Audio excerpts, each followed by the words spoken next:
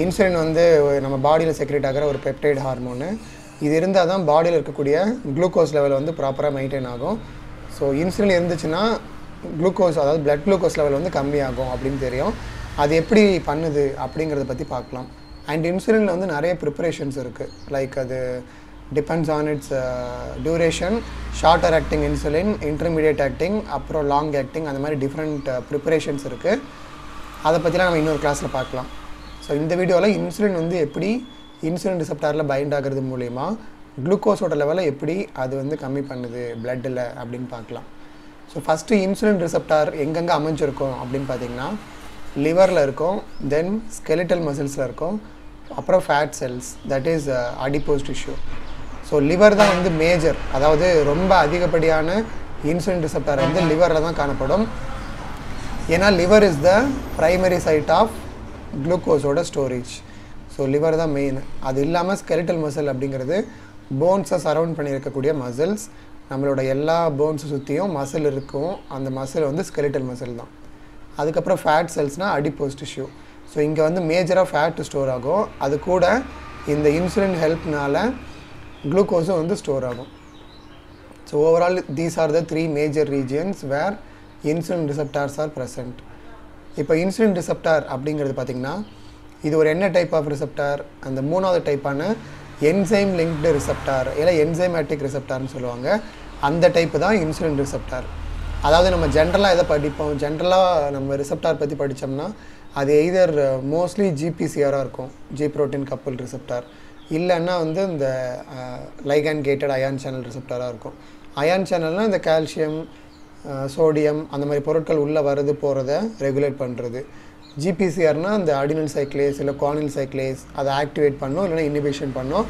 அது மூலிமா இந்த சிஏஎம்பி இல்லை சிஜிஎம்பி லெவலை இன்க்ரீஸ் ஆர் டிக்ரீஸ் பண்ணுறது மூலிமா அதில் ஒரு சில ஆக்ஷன்ஸ் வந்து கிடைக்கும். இதில் எப்படி கிடைக்கும் அப்படின்னா இன்சுலின் ரிசெப்டாருங்கிறது என்சைமேட்டிக் ரிசெப்டார். அப்படின்னா இப்போது இதுதான் இன்சுலின் ரிசெப்டார் இல்லைங்களா? ஸோ இந்த இன்சுலின் ரிசெப்டாரில் இன்சுலின் வந்து பைண்ட் ஆச்சுன்னா இது வந்து இந்த எல்லோ லைன் இருக்குது இல்லைங்களா, இது வந்து பிளாஸ்மா மெம்பரேன், அதாவது செல்லோட பவுண்ட்ரி லேயர். ஸோ பவுண்ட்ரி லேயரில் அவுட் சைடில் இன்சுலின் வந்து பைண்ட் ஆகிறதுக்கான ஸ்பேஸ் ரீஜியன் இருக்குது.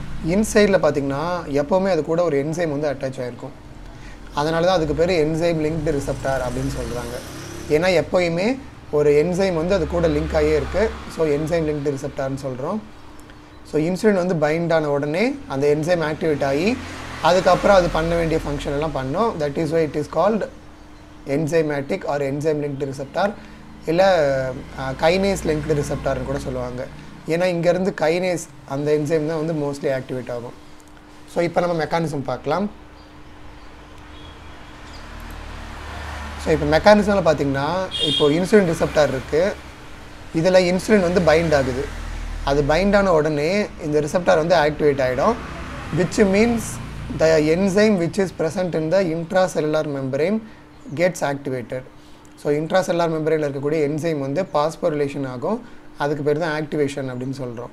ஸோ அந்த ஆக்டிவேட் ஆன என்சைம் என்ன பண்ணும் அப்படின்னா இட் ஃபைனலி, இதெல்லாம் வந்து ரொம்ப டீட்டெயில்டு மெக்கானிசம், லைக் இதெல்லாம் வந்து ஜீன் ரிலேட்டட் மெக்கானிசம்ஸ். இந்த சிபிஎல் இதெல்லாம் ஜீன். ஸோ இதெல்லாம் வந்து நம்ம அந்தளவுக்கு நோட் பண்ண தேவையில்லை. ஸோ இந்த என்சைம் ஆக்டிவேட் ஆன உடனே ஃபைனலாக வந்து ப்ரோட்டீன் கைனேஸ் வந்து ஆக்டிவேட் ஆகும். இங்கே பார்த்தீங்கன்னா PI3 கைனேஸ்னு இருக்கு இல்லையா, இது வந்து ஒரு கைனேஸ் என்சைம்.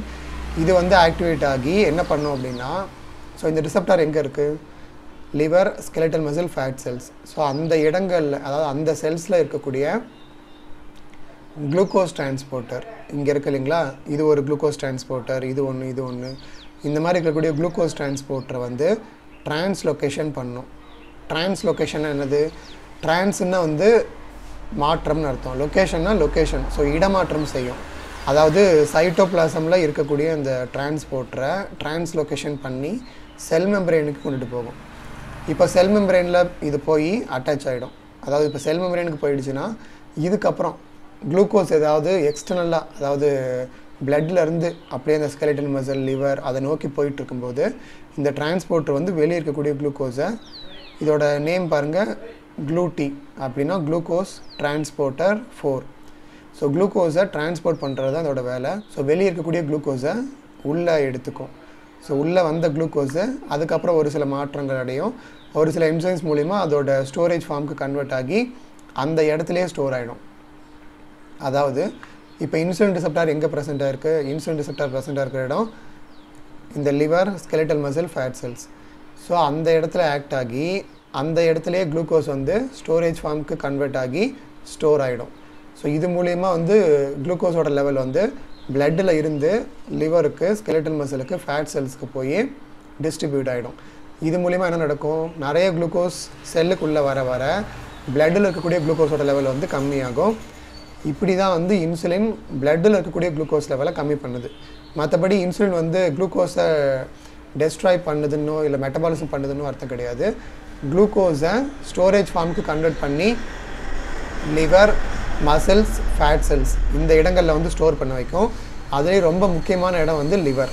ஸோ லிவரில் தான் வந்து நிறைய அமௌண்ட் ஆஃப் குளுக்கோஸ் வந்து ஸ்டோர் பண்ணுறதுக்கு ஹெல்ப் பண்ணும். ஸோ இப்படி தான் வந்து இன்சுலின் வந்து ஒர்க் பண்ணுது. அண்ட் இதுக்கப்புறம் பார்த்திங்கன்னா இந்த இன்சுலின் வந்து எந்த டயபெட்டஸில் யூஸ் ஆகும் அப்படின்னு பார்த்திங்கன்னா, டயபெட்டஸ் மெலிட்டஸில் நம்ம மோஸ்ட்லி வந்து 3 டைப்புன்னு கேள்விப்படுவோம். பட் ஆக்சுவலி 4 டைப் இருக்குது. ஃபர்ஸ்ட் ஒன் வந்து இன்சுலின் டிபெண்டன்ட் டயபெட்டஸ்ன்னு சொல்லுவாங்க.